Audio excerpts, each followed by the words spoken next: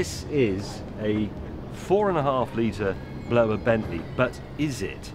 It's interesting because it's based on a real chassis. It has a Bentley engine, but it's actually from an R-Type from the 1950s, so it has a more modern gearbox, and it's been made to the specifications of its owner with the way the instruments are laid out and so on, which is what they would have done originally.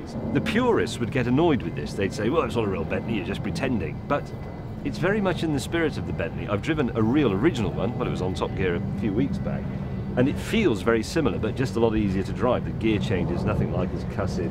The suspension works a bit better. It's got sort of modern tyres on it, and it's got, you know, hidden deeps inside there. There is electronic ignition, and there's various refinements to supercharging and all that sort of thing. I think it's a fantastic thing. It will cost you £320,000, which is obviously a great deal of money.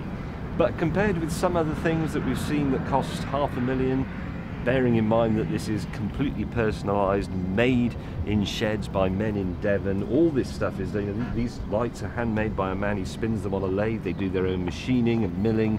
They do their own plating. They do their own painting, metal fabrication and so on. I think actually, in terms of the amount of artistry and artisanal skill that goes into that, it's cheap. I don't actually know how they do it for that much money. I believe, I know a tiny bit about metalwork, I could make some of these bits. It would take me a month of evenings to do that. So how you make the whole car for less than £2 billion is beyond me, to be honest. But he does, and he's not starving because he's quite tubby.